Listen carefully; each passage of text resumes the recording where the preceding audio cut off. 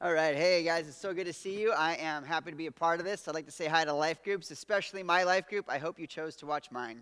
So I know that you could be watching Craig or Paul and that you are picking some time with me. My heart just is truly warmed. So today we're going to be talking about shape, and the idea is there are certain shapes that we have. It's an acronym, 5 things that make up who we are and where we fit best when it comes to serving. And I'm going to walk through those 5 topics with you and hopefully help you think through, help you evaluate where is it that I'm the best fit in serving. So we're going to start off with shape here. We're going to look at the first one, which is the letter S, which is your spiritual gifts. Now, your spiritual gifts are things that when you become a follower of Jesus, God begins to work in your heart. And I'm actually going to go to a scripture here today that will help you follow along with this. This is from Romans chapter 12, and he describes a few of the spiritual gifts. These aren't all of them, but the way he describes them, I think, is so important, and I want you to be aware of this too. So this is Romans chapter 12, and this is about 3 verses 6 through 8. Now, we all have different gifts. Now, stop for a second and look around your room with your little life group. You already realize this to be true. When you look around the room, you guys are all, and guys and girls, are all different people. So this is what it says. We have different gifts according to the grace given each of us. If your gift is prophesying, then prophesy in accordance with your faith. If it is serving, then serve. If it is teaching, then teach. If it is encouraging, then give encouragement. If it is giving, then give generously. If it is to lead, do it diligently. If it is to show mercy, do it cheerfully. One of the things I love about this, remember, again, this is not a comprehensive list. This is a small list, but it always gives this little extra part at the end. I would call this an amplifier. How do you show mercy? Sometimes showing mercy is hard. He says, do it cheerfully. And how do you lead? Sometimes, talk about leading, sometimes leadership is exhausting, but he says, do it diligently. So whenever you find out what your spiritual gift is, I want you to realize that there's something that will amplify it. Now, each of you are going to get a spiritual assessment that will help you find out what your gift is.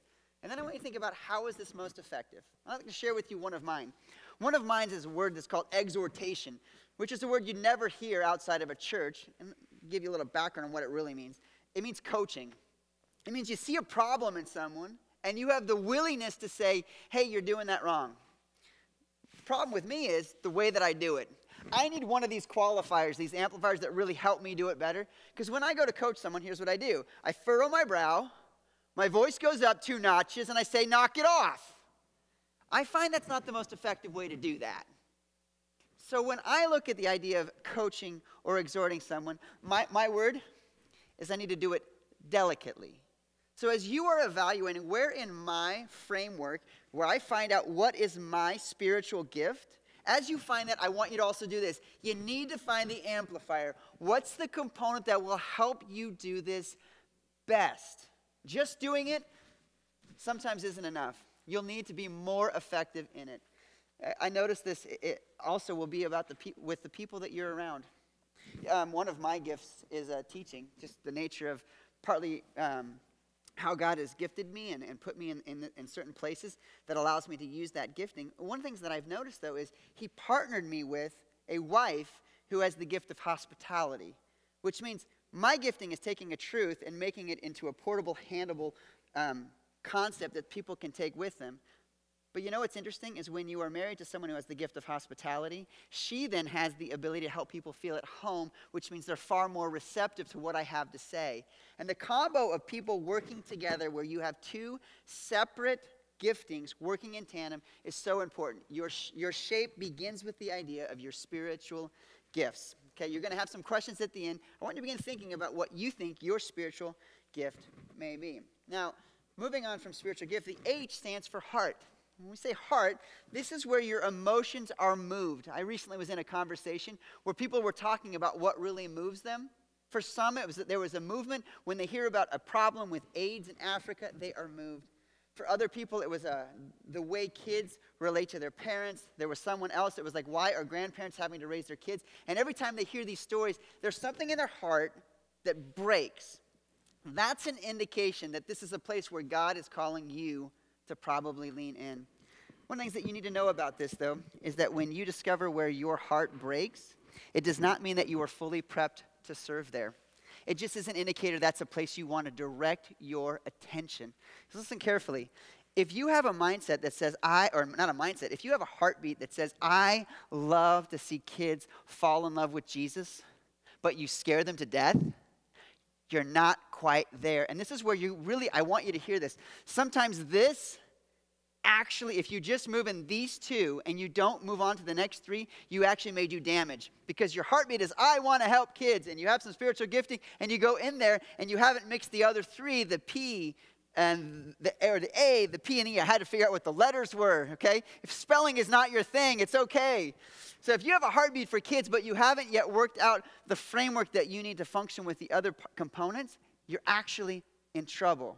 But you have to know what this is, because if you're going and serving and you can't stand this and you don't really care, you know what's going to show up? That you don't really care. Hear this part. When it comes to your heart, you have to care. The next thing that you're going to need to see, and this really is where you will practice in a way to make your heartbeat more effective, it has to do with your abilities. And if you're writing this down, I want you to write the word skills next to this, because your abilities really are a skill set. Here's a great one. You may have a heart to worship God through music, and you got no rhythm, and you got no voice. You know what I would suggest? Pandora and Spotify. That's what I would suggest for you. But as far as maybe being on a worship team, you may not be there. Except that here's another component that's really fascinating. Your heartbeat, if you have the skill set and the abilities to go with it, you may actually be trained to where you can be effective in both. So I was thinking about this in terms of skill set with, if I had a heartbeat for kids, and this is where my heart still just beats here. I used to be a kids pastor. I love seeing kids engaged with the Bible, engaged with Jesus. That is it just gets me. But if I have no ability to teach, no ability to connect with them, if I don't realize that if I get down on their level, how much more effective that, all of those things are skill sets. And if you are willing to be humble enough to grow in this area, your shape will change over time. This is so critical. So I asked this question, and I'm going to ask it now. I want you to begin evaluating it. You're going to talk about it at the end. Are you teachable?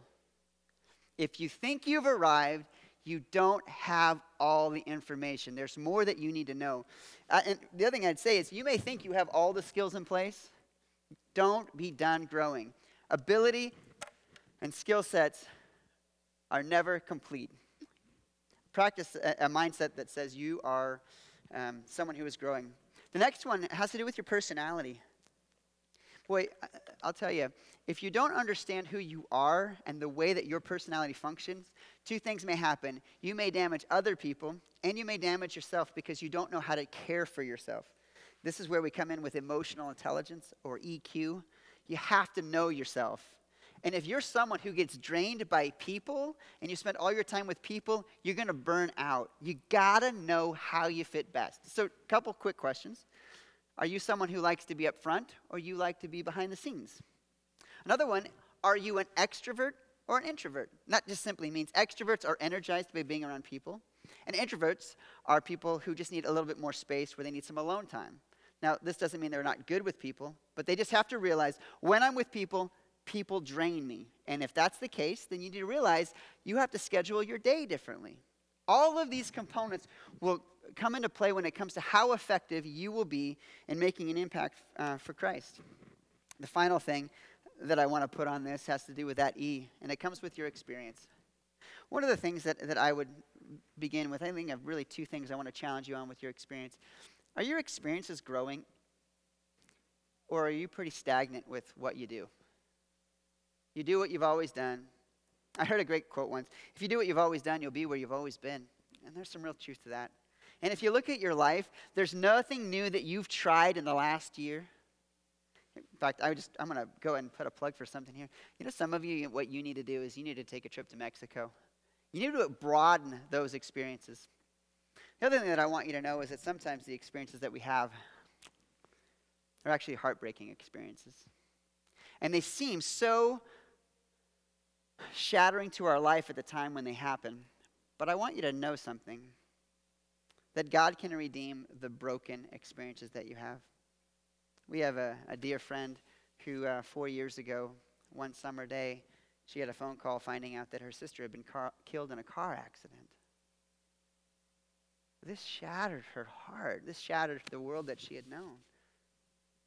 Interestingly enough, as time has gone by and as she has walked through the process of grief, as she has felt the ache that came from that, she's stepped out and begun processing that with other people. And in fact, at our campus, at the Green Campus, Amy leads our grief care ministry, taking what was something that was maybe the most bitter thing that she had gone through in her life. And now she's helping other people walk through with them whenever they are feeling something similar to that. So quick review here. If you're looking at your spiritual gifting, your heart, your ability, your personality, and your experience, understand this. All of them are not stagnant. They're all apt for growth. And I said it, I was thinking about this, and I'm just verbally processing with you right here, but I said it under abilities about being teachable. My realization is if you're willing to expand your experiences, you know what that says?